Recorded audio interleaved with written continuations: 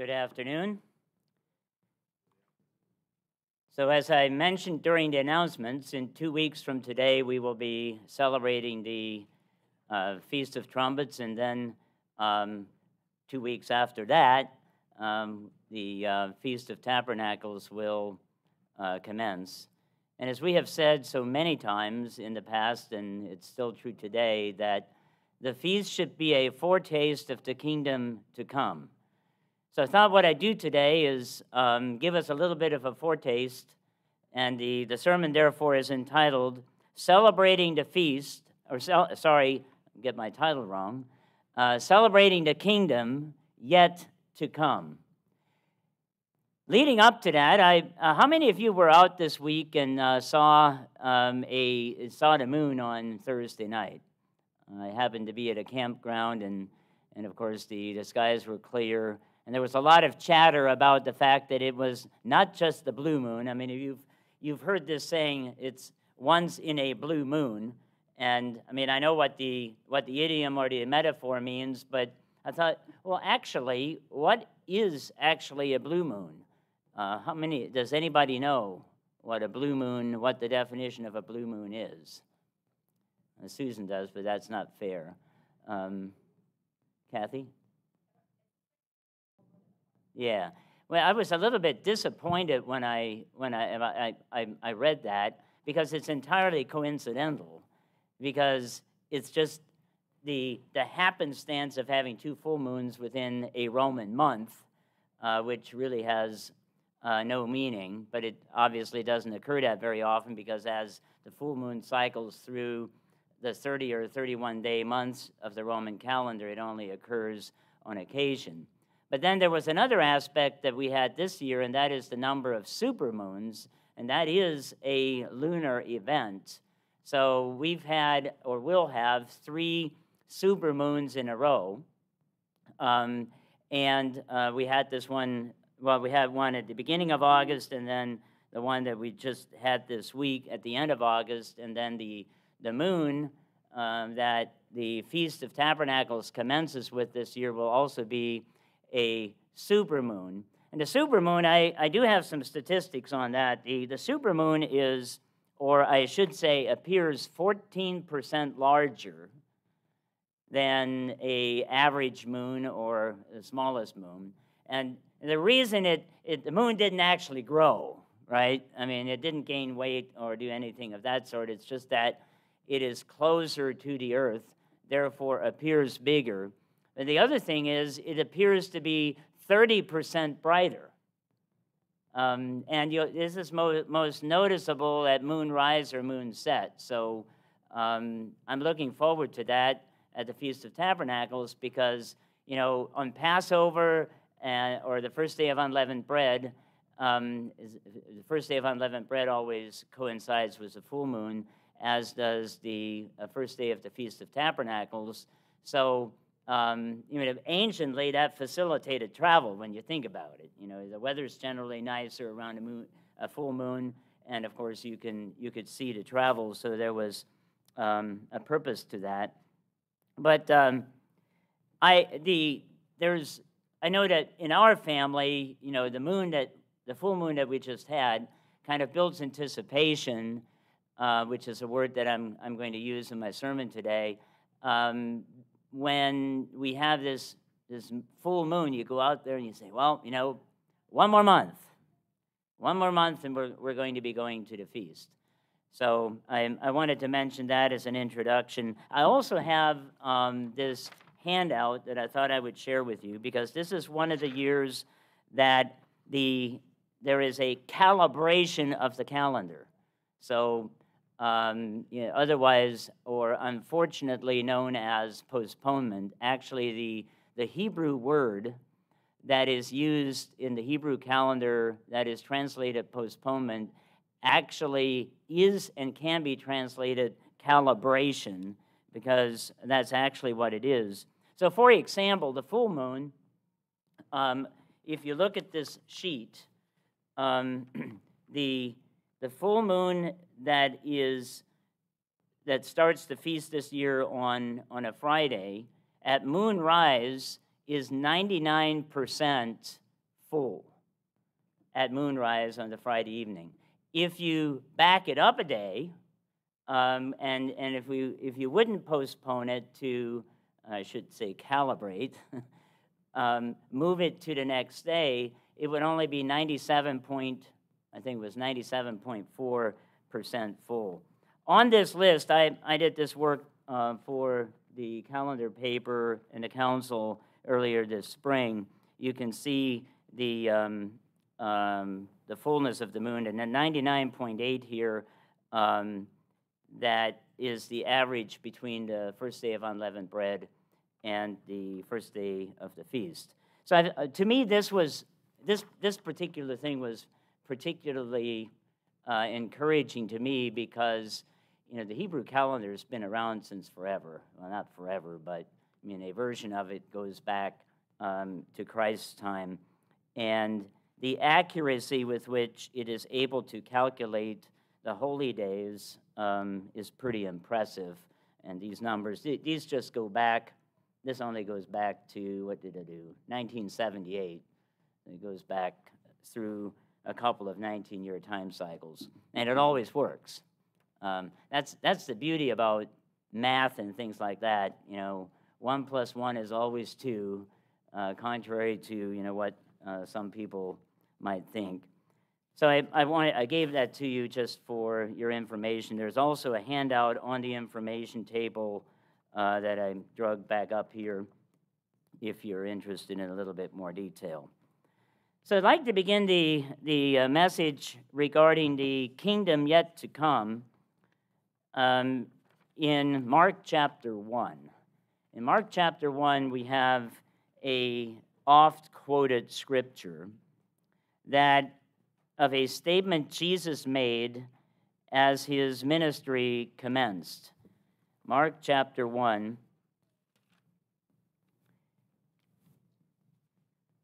This is after, in verse 13, we don't often read this, and he was there in the wilderness for 40 days, tempted by Satan, and was with the wild beasts, and the angels ministered to him. This is a shorter summary of the 40-day fast and his subsequent temptation. And then he came to Galilee, and John was put in prison. And Jesus came to Galilee, verse 14, preaching the gospel of the kingdom of God. The good news that there was a kingdom to come was a central component of Jesus and the apostles' message all the way through the end of the book of Acts, if you care to document that. The gospel is an Old English word that simply means good news. And for one thing, I mean, this was a message of good news that gained international acclaim because Jesus was able to articulate it in a way that people took notice and took interest, in contrast to today. It's the bad news that gets attention. It is the scandal that gets attention. It is the absurd that gets the attention. I was talking to Sean on the way up, and I said, you know, if you want to get a lot of views on YouTube, you have to post something that is either obnoxious or absurd. I mean, that's just the way it works in it. And I think it appeals to the darker nature of our culture. But here, Jesus was the exact opposite. He preached a message of good news about the kingdom of God. And notice what he said. The time is fulfilled. The kingdom of God is at hand. Repent and believe in the gospel. So in contrast to believing in the bad news and all the bad things that are going to occur, he encouraged his people and his disciples to believe in the good news component of it. And there was a urgency to his message. He said it's at hand. And he continued to preach that, and the disciples also had urgency to their message. And it was connected to the appeal to repent, which simply means to change, which maybe that's what got him international acclaim, and it spread throughout the known world after his death and resurrection. It's the appeal to change, which is the opposite of what human nature wants to do. I'm rather satisfied with, what I am. Isn't that part of the woke culture today? I'm just so happy with who I am. They've been telling me I'm a woman all my life.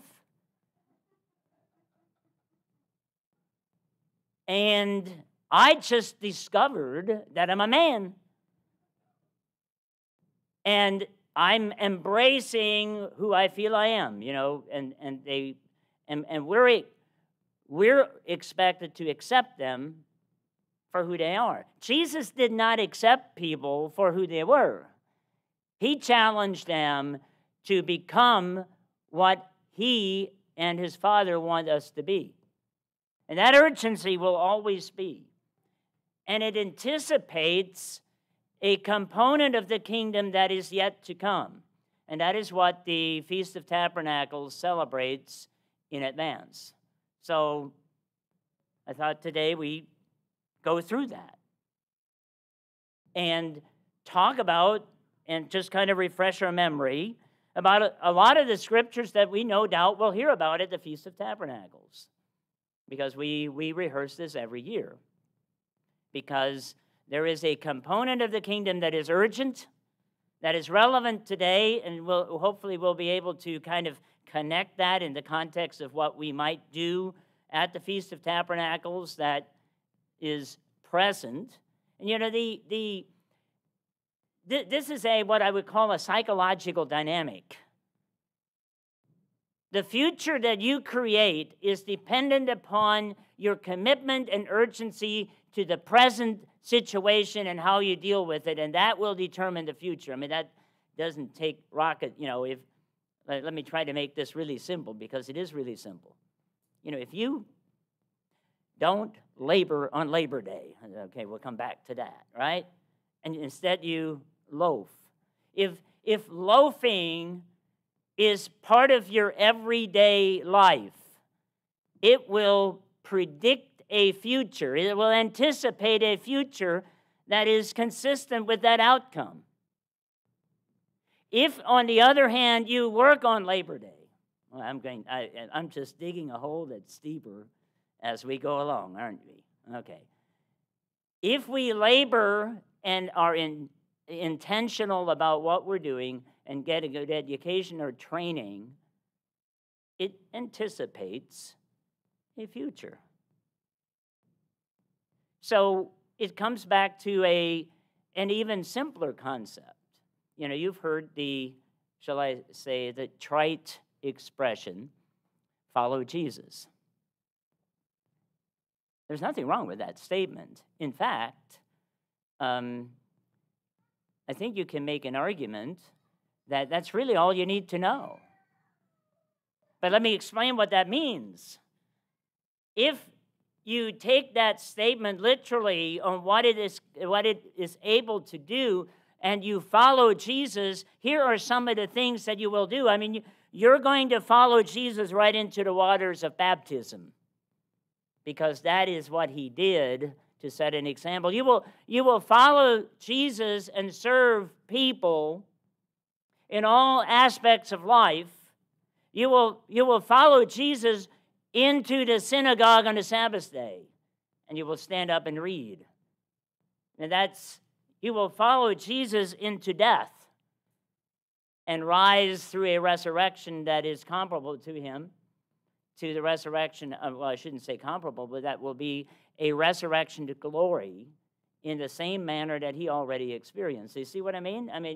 You just follow, but it means something. The statement is correct, but the way it is generally used is just follow Jesus, and what they mean in actuality is profess Jesus, but just come as you are. There's no change. There's no action around the immediacy of this that requires repentance, which means change. The urgency to repent is ever present, but there is a kingdom yet to come that has motivated the disciples of Christ from the beginning. If you look at the Apostle Paul, if you look at the Apostle Peter, starting at Pentecost, and you look at their ministry, there was urgency in their message, and they had a full expectation that somehow in their lifetime Jesus would return. And people say, well, I mean, they got it wrong. Well, okay, maybe so. But if they had not anticipated that, and I think that was one of the reasons Jesus said, I mean, it's not for you to know, because, that would increase the tendency to just loaf and not do things. After his resurrection, he continued to teach them about the things pertaining to the kingdom of God, and when the disciples asked, Lord, will you at this time restore the kingdom to Israel? I mean, they understood that. They understood ultimately what the kingdom yet to come was all about, that it would be a restoration of a kingdom on this earth that would bring back together the 12 tribes of Israel, and there would be rulership and a change coming. I'm sure that they talked a lot about this that is not even documented in the Gospels. So when they were walking with him for the 40 days afterwards, and it's documented in Acts, they had this question, will you at this time restore the kingdom to Israel? And he responded that the timing to establish the kingdom was not for them to know, because that remains in the Father's authority. The Father kept the when in his authority, but he reveals other things about the kingdom yet to come in great detail, and we'll look at a few today in the time we have together. So the first thing we'll look at is this: who will be part of the kingdom yet to come? Who? Let's go to Revelation chapter 20.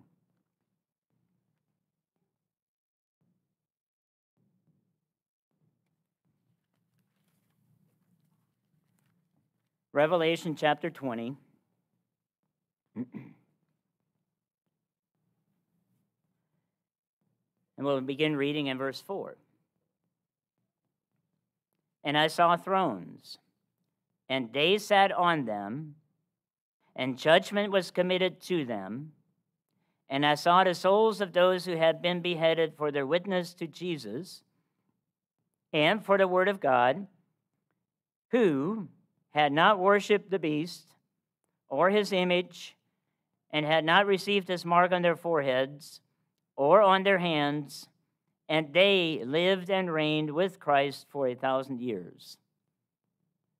So here you have a pretty definitive statement about who is going to be part of that kingdom, and we make a distinction between being in the millennial reign as the remnant left over, and those who, the next word we'll go to, who actually inherit. That sounds like a small difference, but it's actually a big difference that I hope to illuminate a little bit today.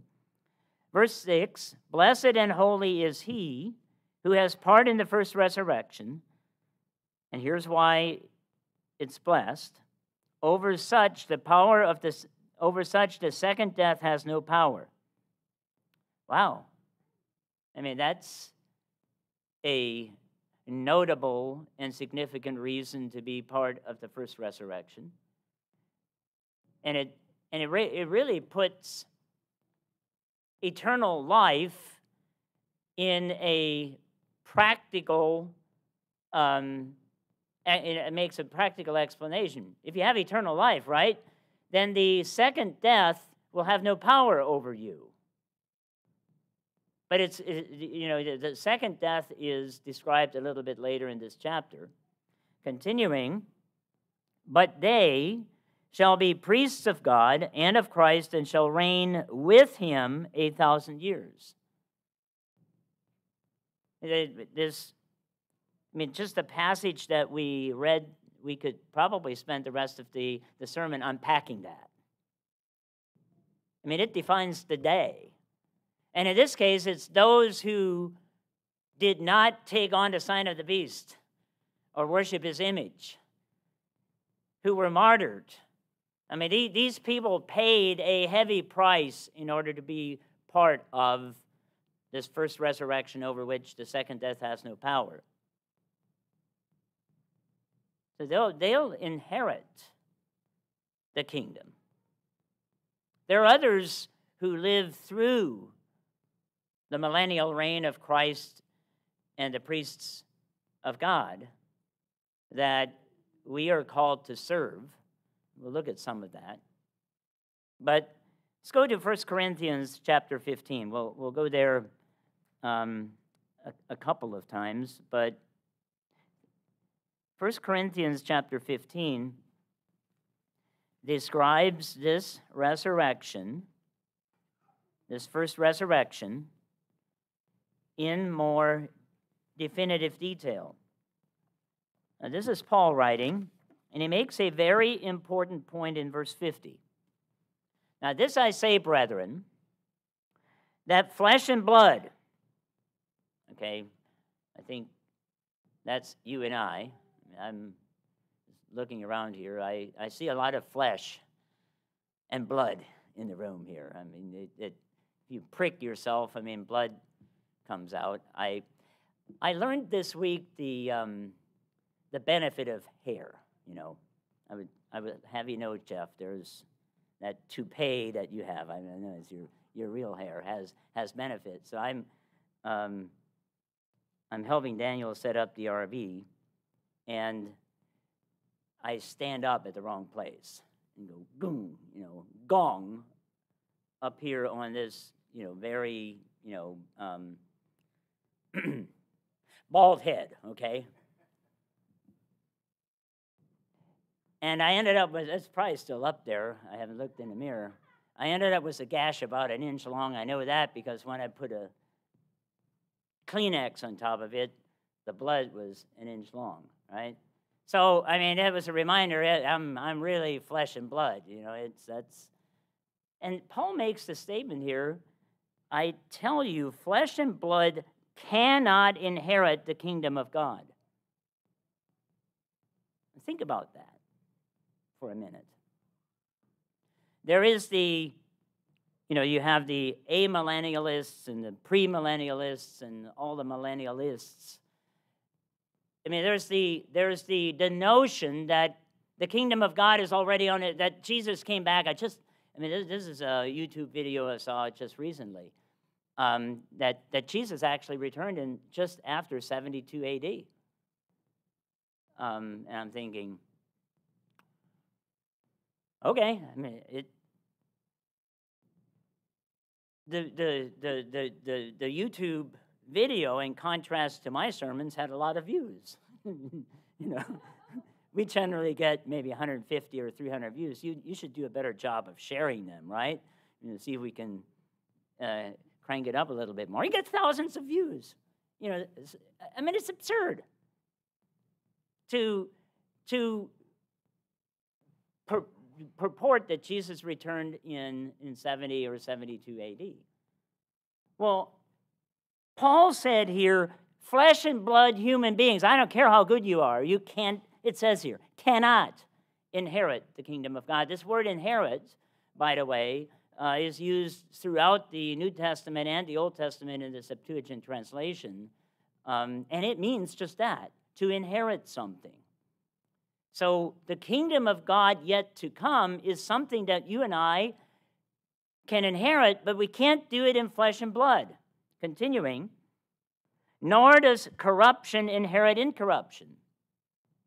Behold, I tell you a mystery, we shall not all sleep, but we shall all be changed in a moment, in the twinkling of an eye, at the last trumpet. For the trumpet will sound, and the dead will be raised incorruptible, and we shall be changed.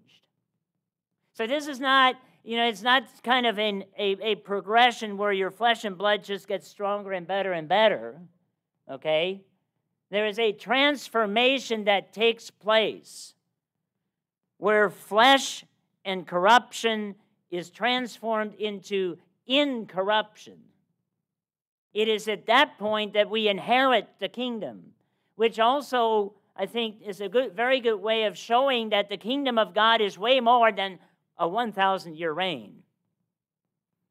The kingdom of God is the family of God that will grow and expand, as we will see here in a moment, to include many sons and daughters, to take on the image of the heavenly man. Come with me, if you will, to another book that Paul wrote in Romans chapter 8.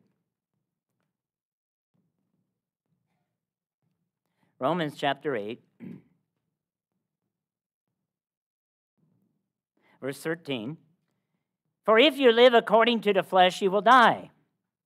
But if by the Spirit you put to death the deeds of the body, you will live. I mean, this is the eternal battle, okay? The Spirit is the one that puts to death the works of the flesh.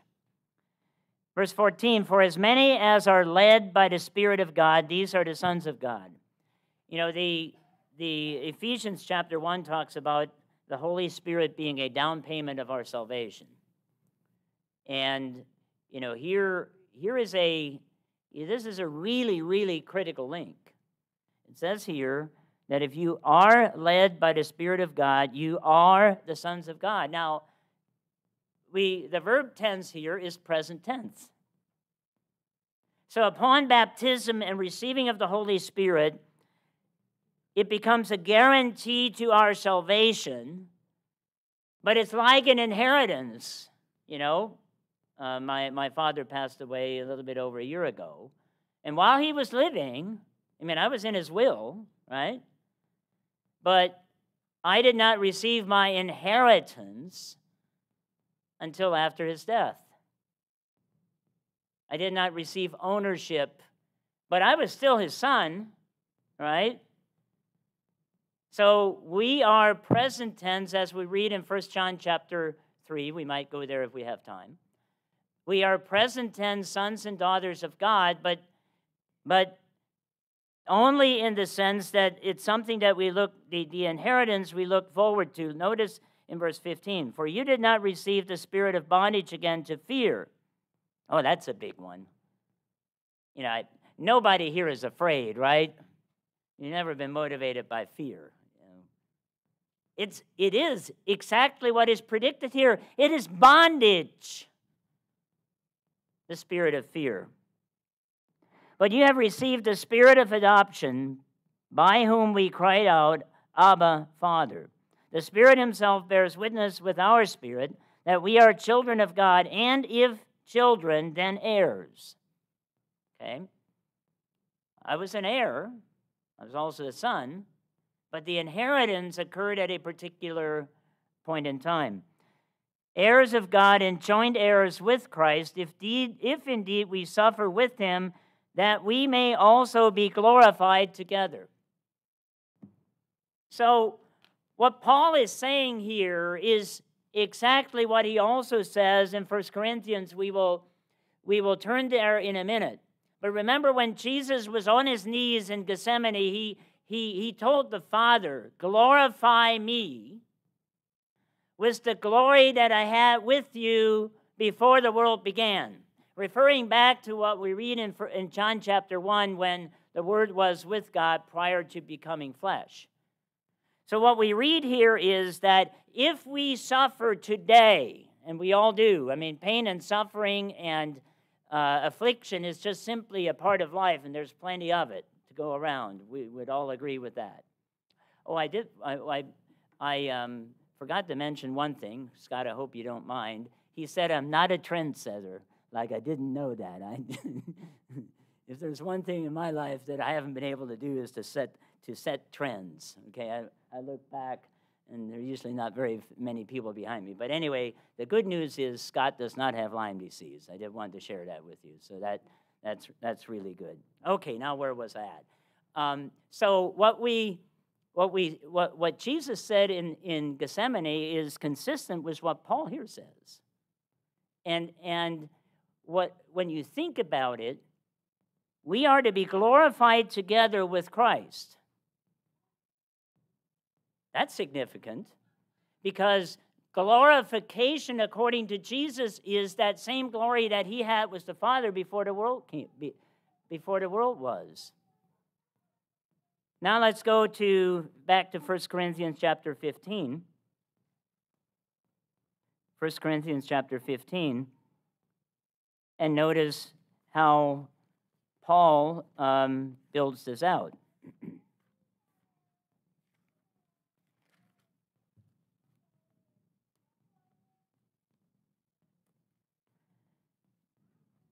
So we read in verse 50 about the fact that flesh and blood cannot inherit. You know, this Paul's very consistent. He called us heirs, which is different from inheriting. I mean, you can be an heir before you inherit. Notice in verse 42, so also is the resurrection of the dead. The body is sown in corruption. We all die. But it is raised in incorruption. It is sown in dishonor. It is raised in glory. It is sown in weakness. It is raised in power. It is sown a natural body. It is raised a spiritual body. There is a natural body and there is a spiritual body. And how many of you know what I'm going to say next here? I sound like a broken record. But I'm going to say it again. The statement here by Paul that there is a spiritual body, make note of that. Because at some point in time, you're going to need it. Because somebody is going to try to make God into some vague,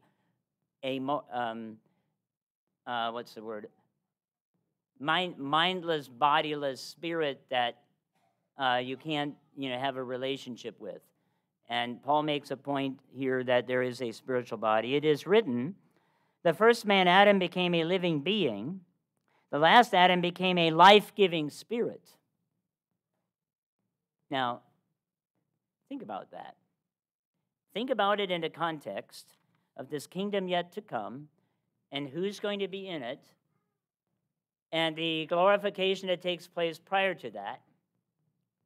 And if you take it to its logical conclusion, if you just let these words speak, if we are to bear the image of the heavenly man, we are to, at that point, be life-giving spirits.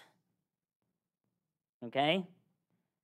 And you can take that at a number of levels, and there is a component today. You can give life today to your fellow man, and it may be as simple as just handing some food to them. I mean, that's pretty life-giving for some people. And if you look at the statistics today on, what the number of people that live in poverty, it's well over half now in the United States. I mean, that's just, a dollar is not worth a dollar. So, again, as I've said so many times, and I reemphasize this, God's way works. There's one thing that I'm convicted of more than it just works. And it doesn't matter now or in the future. Life-giving spirit. Continuing, the spiritual is not first, but the natural. Afterward, the spirit, if we can't at some fractional level be a life-giving person, I think it is safe to say that God will not give us the capacity to do it in a more powerful way. He's already had experience with a selfish spirit being. His name was Lucifer, and now his name is Satan. And you see the destructive results. The first man was of the earth, made of dust. The second man is the Lord from heaven.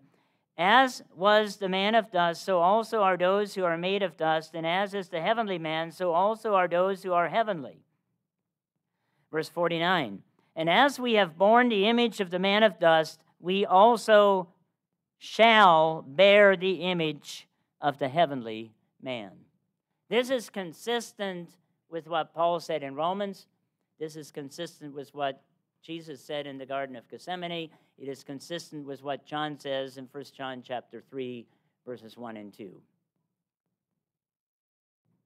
So it's about, we look at who will be part of this kingdom yet to come. This is big stuff. This is about transforming an entire world one individual at a time. And to do so as a group reigning individuals that are looking at it in an entirely different way than structure and hierarchy works today. Hierarchy, for the most part, works just about as effectively as the pyramids of Egypt. Those hierarchical structures that the pyramids portrayed. Let's go back to Romans chapter 8. This has, shall we say, cosmic implications. Cosmic implications. Verse 17, we read, and if children, then heirs, heirs of God, joint heirs with Christ, if indeed we suffer with him, that we may also be glorified together. Verse 18, for I consider that the suffering of this present time are not worthy to be compared with the glory which shall be revealed in us. You know, Paul knew suffering. For the earnest expectation of the creation, here's the cosmic component of it, the earnest expectation of the creation eagerly waits for the revealing of the sons of God. For the creation was subjected to futility, not willingly, but because of him who subjected it in hope, because the creation itself also will be delivered from the bondage of corruption into the glorious liberty of the children of God. Wow. That doesn't sound like it's limited to the earth, does it? Or to a millennial experiment.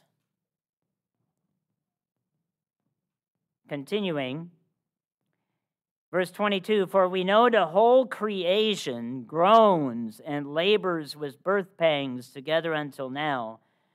And not only they, but we also who have the first fruits of the Spirit, even we ourselves groan within ourselves, eagerly waiting for the adoption, the redemption of our body. And, you know, I've had my kind of wake-up call this summer.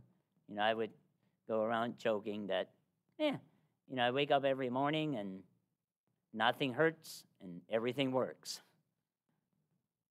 Until it didn't. So, this old piece of hunk of flesh and blood still works pretty well. I mean, it works pretty well, but I'd trade it in on this one any day. I'd trade it in. 1 John chapter 3.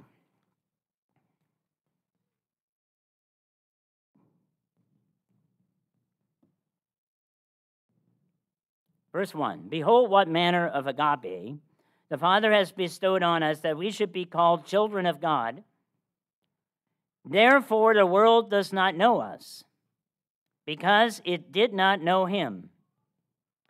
Beloved, now we are the children of God, and it has not yet been revealed what we shall be, but we know that when he is revealed at his coming, at that great trumpet sound, we shall be like him, for we shall see him as he is. As Jesus, or Paul wrote, that we would be glorified together with him. To be like him. And, if you read the commentaries on this, that's exactly what the Greek language means. So, that's great. But I would like to call our attention to the very next verse, because it tracks back to what we read in that opening statement when Jesus came to Galilee preaching the gospel of the kingdom of God, and he said, repent. So there's a call to repentance here, because it says, and everyone who has this hope in him purifies himself just as he is pure. That's now. That's urgent. That's our work today. So the question, who will be part of the kingdom yet to come, These people. Us. Those who have the Holy Spirit, who have had the Holy Spirit down through time. But it is not an inheritance that doesn't come without responsibility. Let's take a look at the second point.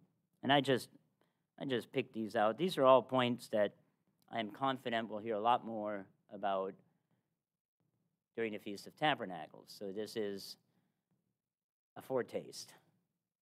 The second one is, what will this kingdom be like? Now there's the lamb and there's the lion and the desert blossoming as a rose. We'll read all of that, but let's just take the time and read Isaiah chapter 11. But I'm going to start at the beginning of Isaiah chapter 11. Because for the kingdom to be like, to be so all-encompassing that it even transforms the nature of animals, that just doesn't happen because it happens. There's a reason for it, and we read it here starting in verse 1. There shall come forth a rod from the stem of Jesse, and a branch shall grow out of his roots. This is widely, I think it's safe to say, universally recognized as a messianic promise, or I should say a messianic prophecy. The Spirit of the Lord shall rest upon him, the Spirit of wisdom and understanding, the Spirit of counsel and might, the Spirit of knowledge and of the fear of the Lord. And his delight. This is, you look at this, and this individual of which it is prophesying not only has the spirit of knowledge and of the fear of the Lord, he delights in the fear of the Lord. So this is an attitudinal component, and it is prophesying about Jesus Christ. Now, I just want to play this out a little bit, and let's think about this a little bit based on what we just read about co-heirs with Christ. And imagine, what would the world be like? What would politics look like today if the Spirit of the Lord would rest upon him, if the Spirit of wisdom and understanding would be present, and the Spirit of the knowledge and the fear of the Lord would be present? Would that be transformative? Would that be different from what we see today, where, I think it is safe to say that governments around the world, generally speaking, maybe literally speaking, are corrupt from top to bottom. And when they purport to, I don't know what's happening here. Is that the system? Doesn't seem to be me. Okay. Something is sensitive. Even when they purport to help. I got a lot of calls this week, and most of them weren't, shall we say, of the sort that is congratulations. So I'm on my way to Michigan, and the caller ID pops up, Tuscarawas County Health Department. And I thought, what could they possibly want? Okay, so I pick up the phone and say, hello, and they ask me, is this John Miller? And I said, yeah, it's John Miller. And they said, we heard you have Lyme disease. And I said, I said, yes, that's true. I'm just interested in how you know that and why you would need to know. And she goes, well, Lyme is a reportable disease. I didn't know that. I guess it is. And as it turns out, my doctor reported it. Probably required by law to do so. So she was very friendly, and she went down a list. I mean, what are your symptoms? I said, well, you know, and we talked for a couple minutes, and she was happy with she was happy that I was better. But here was the closing statement that just sent shockwaves through my entire being. She said, well, it seems like you're doing well and you're under good care, but I just want you to know that if you need anything, we're here to help. And I thought, I'm not sure I want a government agency looking out for me. And I will tell you why, okay? This is the same Department of Health. In the first 2 weeks of COVID, when we had our first case, I mean, this is where, I mean, you didn't know whether it was the Black Death. One of our managers tested positive, or his wife tested positive, excuse me. So we're like, we're 10, 11 o'clock at night, you know, what do we do? You know, do we have to shut the whole place down? You know, so we called for help. Same department. Nobody, couldn't get a hold of anybody. So then I called the head of our local EMT, who is a doctor, who I knew the health commissioner, and he tried to call. No response. Days went by, no response. So, you know, we did what we needed to do, and everything worked out. And I thought, okay, fine. You know, it's a crisis. She has a lot to do. You know, no big deal. But here's where I learned something different. It was about 4 weeks later when our local health department was funded by the federal government to help with COVID, and they were able to hire some people to help. And the help came in the form of creating all kinds of restrictions that put businesses out of business. So anyway, that was my little rant, okay? And and here's why it's relevant. That is the thinking. That is how bureaucracies, however well-intentioned today, when it gets down to the application of it, it invariably becomes bondage. And it becomes bondage because they do not embrace, for the most part, what is prophesied here in Isaiah chapter 11. Continuing, and he shall not judge by the sight of his eyes, nor decide by the hearing of his ears. But with righteousness he shall judge the poor and decide for the equity of the meek of the earth. Okay, if you'll oblige me, this was an eventful week, so maybe this is the benefit. You know, here it says that he will judge the poor with righteousness. Why do you think that's in there?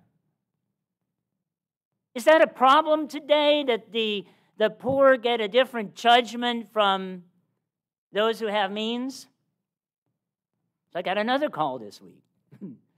I managed to burn down a piece of equipment that a straw blower. I don't know if I told you about this. I managed to turn a straw blower into a bonfire and burn down a trailer. Okay. So I felt really bad because it was a local. I took the thing back. I power washed the remains of it and took it back. And then the question is, okay. So I said, you know, I'm good for it. I mean, I'll make sure this thing gets. So I turned it into my insurance. Okay. Now I bought a farm. I got an endorsement to my policy for farm insurance. Okay. I called my agent, which is not going to be my agent much longer. I'll know that. The same agent that sold me this endorsement now proceeded for 10 minutes to tell me why this probably isn't covered by the insurance that he sold me. And he said, I'll turn it in. Okay. So on my trip to Michigan, I get a call from the agent. No, actually, I called him to get an update. I said, how are we doing on this claim? Oh, they didn't call you? I said, no, they didn't call me. Oh, the agent said he was going to call you and let you know that you don't have coverage.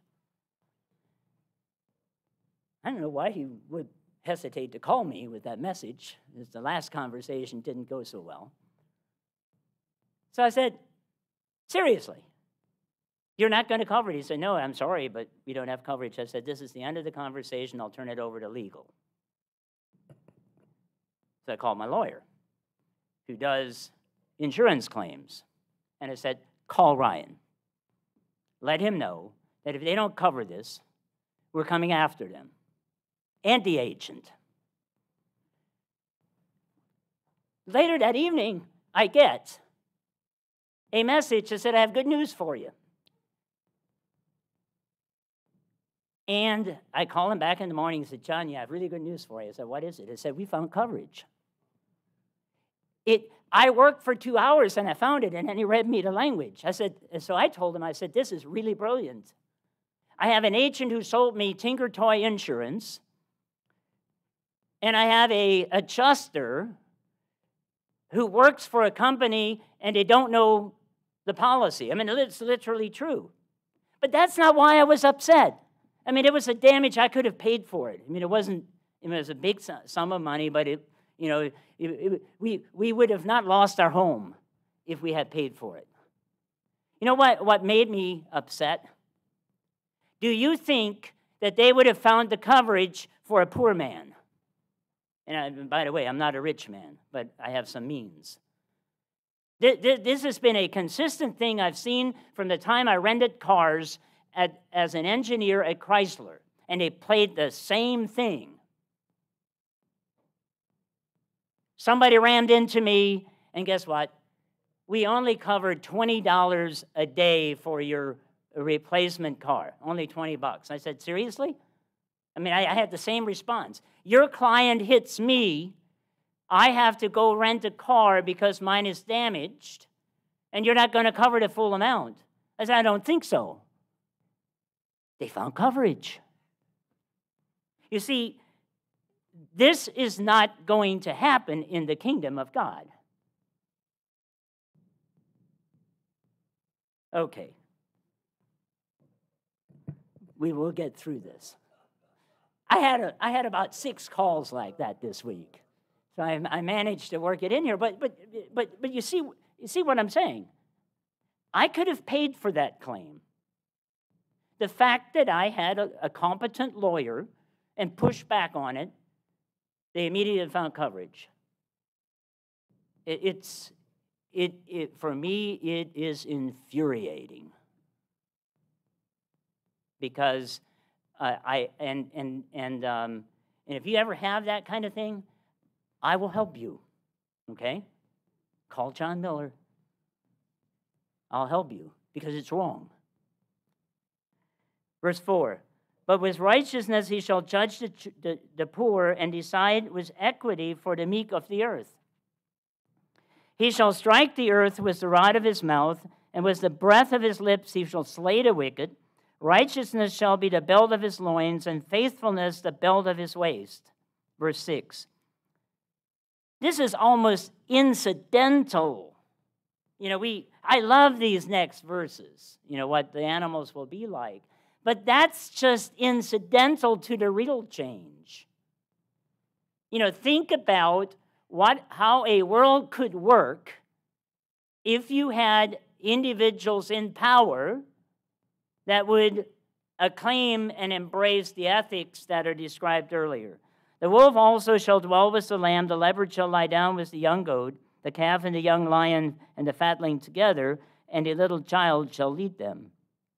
The cow and the bear shall graze, and their young ones shall lie down together. The lion shall eat straw like an ox.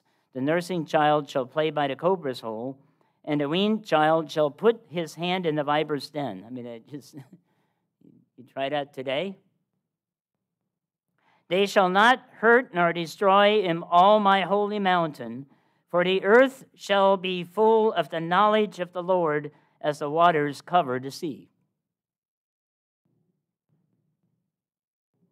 That's a different kingdom entirely, from top to bottom. And we need to celebrate this. When you go to the feast, celebrate It's commanded. I mean, no, it's really hard, but, get whatever your heart desires, because you can afford it if you save your second tithe. Isaiah chapter 35. We'll look at one more. There are many scriptures like this. Isaiah chapter 35, verse 5. Then the eyes of the blind shall be opened, and the ears of the deaf shall be unstopped. Then the lame shall leap like a deer, and the tongue of the dumb shall sing, and the waters shall burst forth in the wilderness and streams in the desert. I mean, when you look at what Jesus did during his ministry, I think it's easy to understand why the disciples thought, this is it. This is it. And there have been incidents down through time. By the way, Aaron Dean gave a sermon and a Q&A in Portsmouth. I'm going to say it's probably been a month ago now. And he just kind of recounts some of here's how I would put it. It's a first-person account of the recent history of the Church of God. And it's worth a listen. It really is, because, I mean, he explains why, when you're young and you listen back and you ask, well, why did people think certain ways, and why did you think things were imminent? And he does a good job of explaining that, in a way that really makes sense. If you were with Jesus, and actually he gave them the power to heal. I mean, it says that he sent them out, right, and gave them power to cast out demons, and they were pretty excited about that, right? That was the kingdom of God. The king was there, and certain aspects of it was happening. Third point. Where will it be established? And where is this going to be?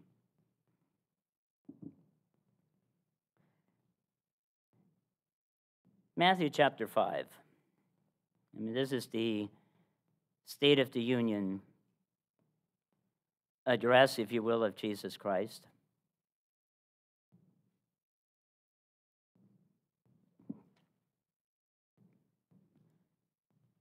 Matthew chapter 5, in verse 5.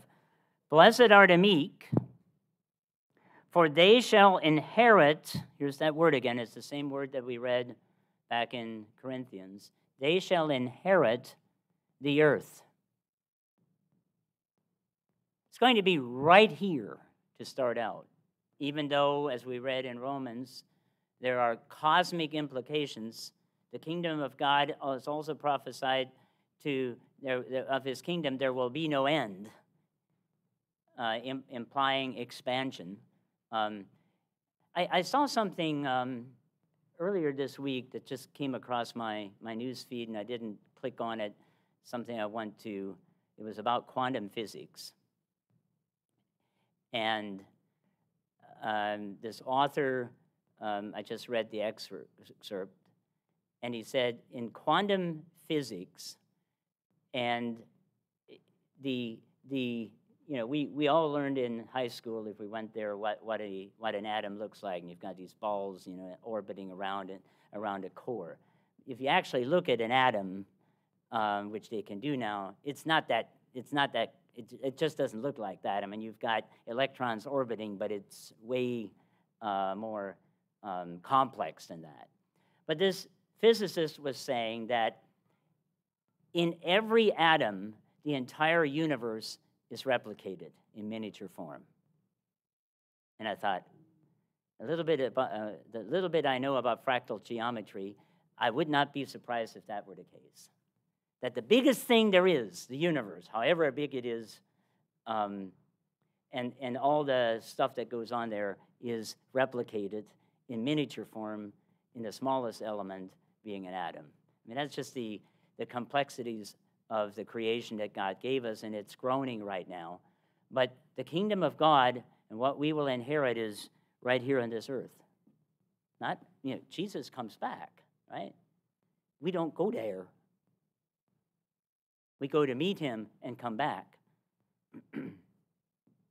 other scriptures to note on that point is Revelation chapter 5:10. Oh, let's go to Psalm chapter 37. You know, Jesus didn't invent this. Not that he couldn't have, or well, maybe he did, because he's also the author of the Old Testament. But what I should say is this is not a idea or a promise that's exclusive to the New Testament. Notice in verse 11 of Psalm chapter 37. But the meek shall inherit the earth and shall delight themselves in the abundance of peace. I mean, here's a prophecy in Psalms that predates Jesus' statement on the Sermon on the Mount by a long, long time. So he was basically paraphrasing that. Next point. How long will it endure, this kingdom yet to come? Revelation chapter 11,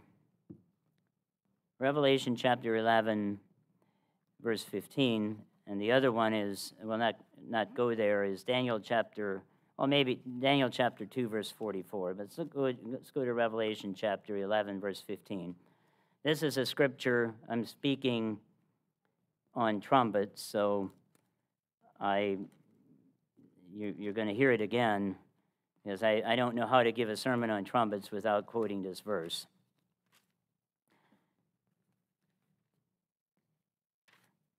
Revelation chapter 11, verse 15. Then the seventh angel sounded, and there were loud voices in heaven saying, the kingdoms of this world have become the kingdoms of our Lord and of his Christ, and he shall reign forever and ever. I mean, this is what John saw and was told to write down. But let's go to Daniel chapter 2, which, I mean, we've been in Daniel a lot. Mr. Hall has given sermons about the 70 weeks prophecy, so we're familiar with the content of Daniel. The message to Daniel was almost exactly the same. You know, it says here, the kingdoms of the world have become the kingdoms. This is a statement of fulfillment of what is prophesied here. Verse 44, and in the days of these kings, the God of heaven will set up a kingdom which shall never be destroyed, and the kingdom shall not be left to other people. It shall break in pieces and consume all these kingdoms. So here is a prophecy of what Revelation, although it's also prophecy, looks back and talks about it in looking backwards. But here's the same statement that answers the question, how long will it endure? It will consume all these kingdoms, and it shall stand forever. So once Jesus returns on the Day of Trumpets, I'm not sure if I should say that, and establishes the kingdom on this earth, it'll go on forever. It's not going to be as it's be left to other people, as all kingdoms have done. And the United States will be left to other people. Every kingdom, including ours, will be left to other people, and all for the same reason. The indigenous people that are now being touted as being such wonderful individuals. No. These were cannibals. They were eating each other literally. Okay? That's why the land vomited them out. I mean, it's a cycle that is predictable and always is the same. The final point, and then I want to just talk for a moment about the feast. Why will this kingdom be established? This is maybe we've answered this question, but I did want to turn to Micah. Micah chapter 4.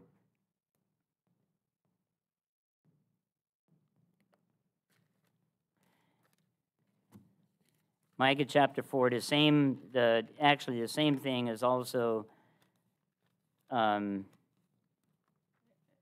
recorded in Isaiah chapter 2.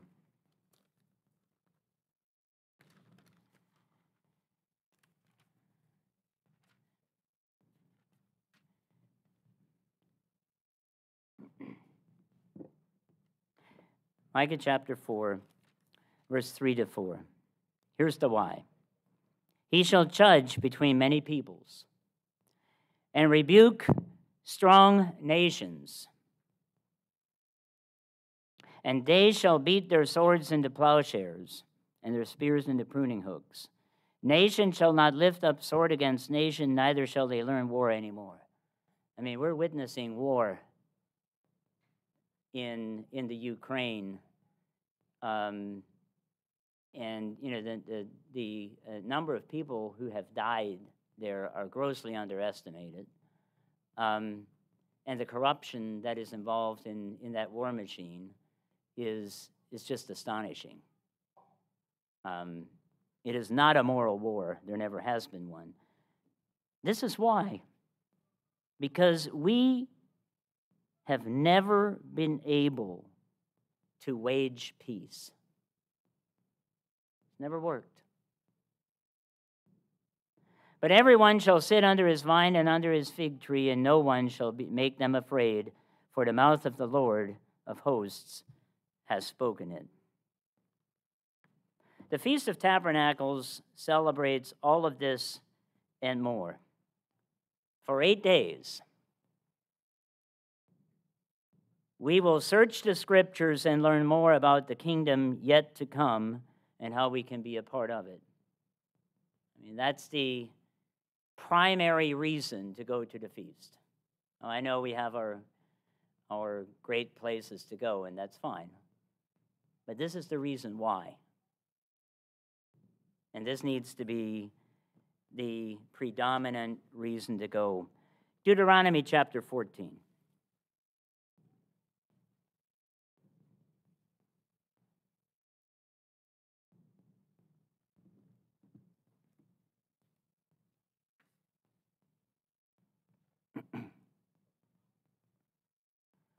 Verse 22.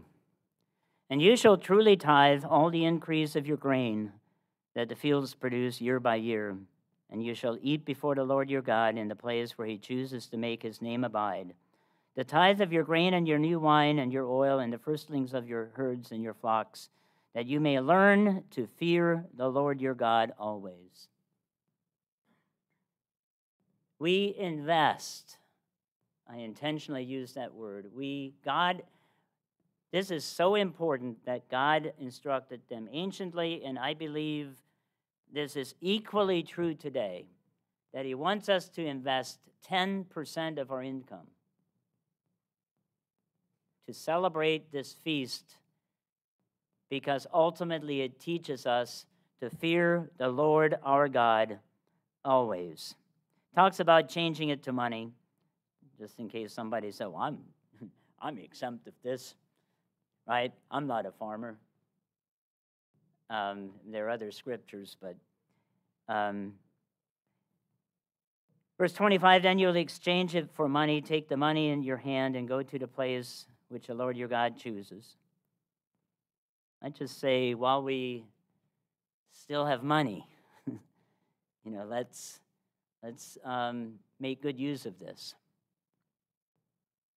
Verse 26, and you shall spend that money for whatever your heart desires, for oxen or sheep, for wine or similar drink, for whatever your heart desires, you shall eat there before the Lord your God, and you shall rejoice, you and your household.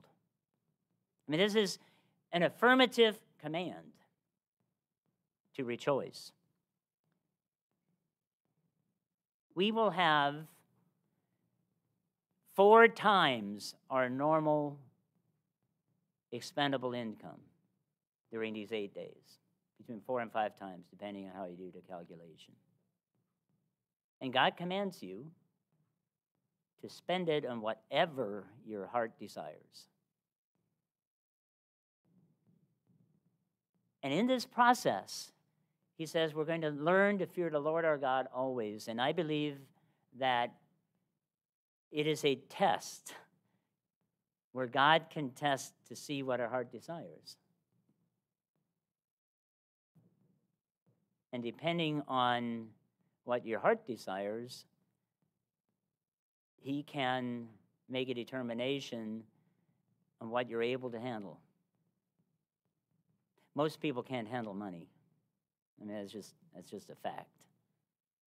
It's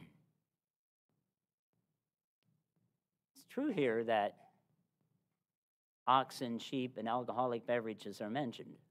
That's part of a festival. I mean, you know, that's all part of it. Let's go to Deuteronomy 16. Deuteronomy 16.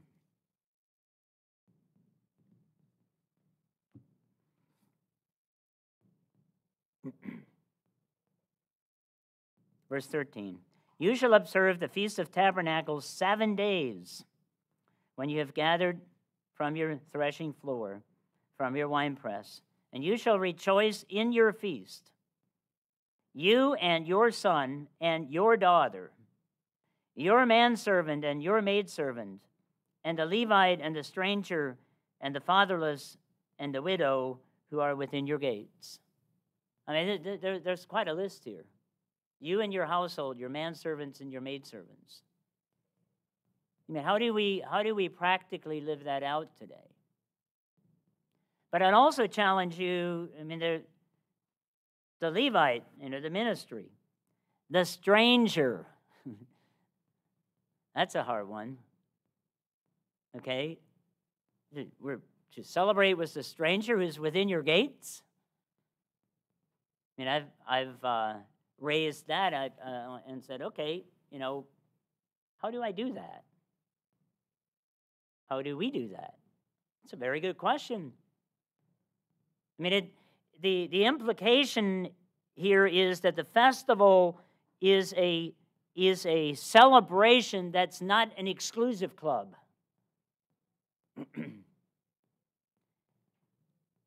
It's inclusive.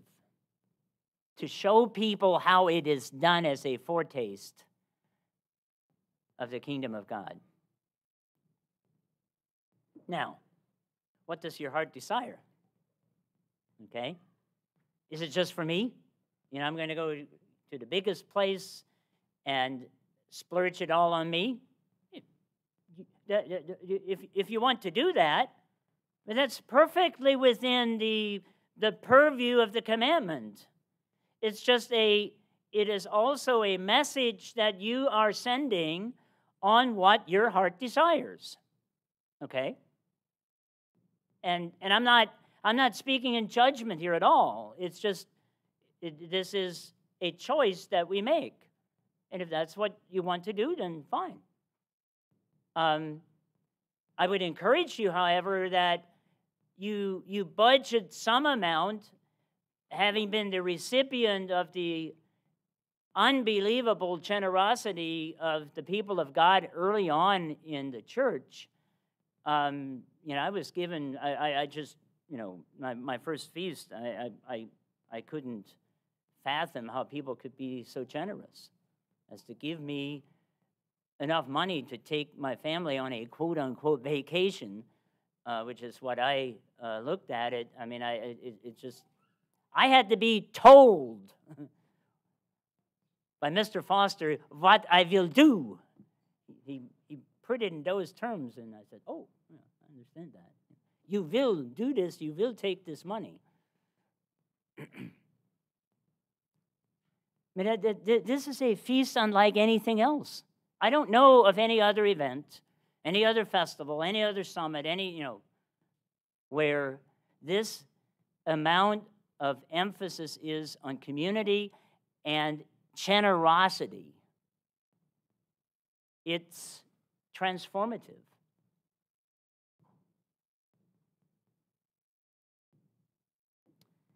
I wonder why that is. Let's go to Matthew chapter 25. Because these are the things we do. And then Matthew chapter 25 kind of sums it up.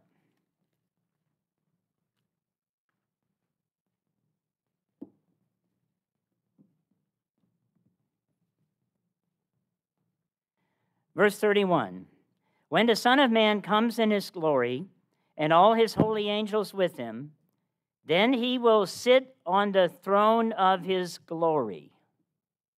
So this is a description of Jesus returning to sit on the throne of his glory, and we will sit on thrones of glory as well. And then here's the test. And all nations will be gathered before him, and he will separate them one from another, as a shepherd divides his sheep from the goats. And he will set the sheep on his right hand, but the goats on his left. Then the king will come to those on his right hand. Come, you blessed of my Father, inherit the kingdom prepared for you from the foundation of this world. It's really difficult to mistake the context and the message here. It literally says, come, you blessed of my Father, inherit the kingdom. That's what we've been talking about the whole time. And then he enumerates what they did. For I was hungry, and you gave me food. Wow. You know, the feasts are a lot about food, both spiritual and physical. We're commanded to give food. Jesus in his ministry gave out food, and he multiplied it. That was the first thing. For I was hungry, and you gave me food. I was thirsty, and you gave me drink. Well, I guess at the Feast of Tabernacles, that could include alcoholic beverages. Actually, when you go back in time, for most of human history, beer and wine were primary beverages because the water, particularly in populated areas, was so bad it was not safe to drink. You know, this gets down. The interesting thing about this list is these are not high and mighty deeds. These are deeds that everybody can do. There's no one sitting in this room that does not have the capacity to give food and water to someone in need. We have a plenty compared to other parts of the world. I was a stranger, and you took me in. Now, that's a tough one.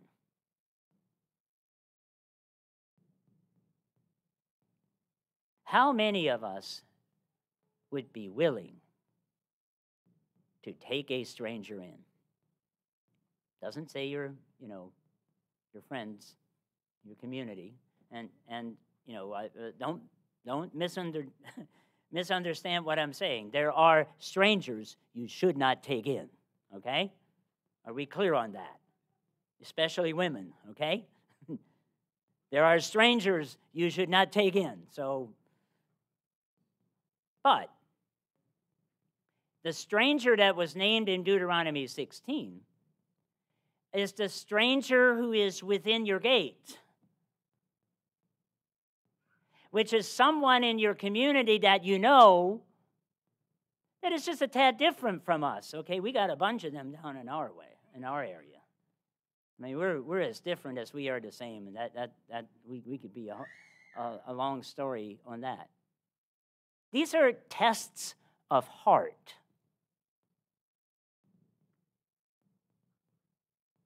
I was naked and you clothed me. I was sick and you visited me. I was in prison and you came to me. Now, we may not be that far away from a time when we have more opportunity to visit people we know in prison.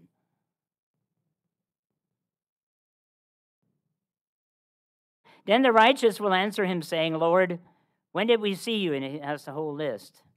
And the king answered and said to them, assuredly I say to you, inasmuch as you did this to one of the least of these my brethren, you did it to me.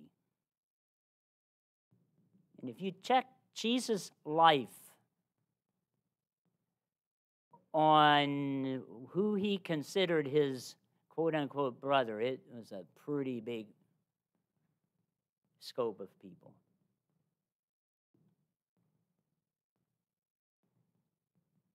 I would just suggest this to you. that if we celebrate the feasts, and as we celebrate the feasts, you think about it.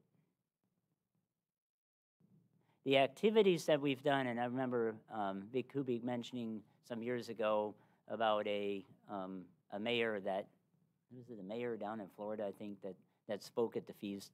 He came in and welcomed people.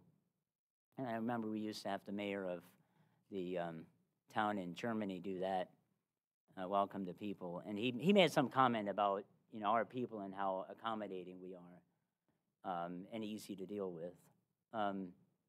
But as we keep the feasts, if we do it in accordance with Scripture, check off pretty much everything on this list.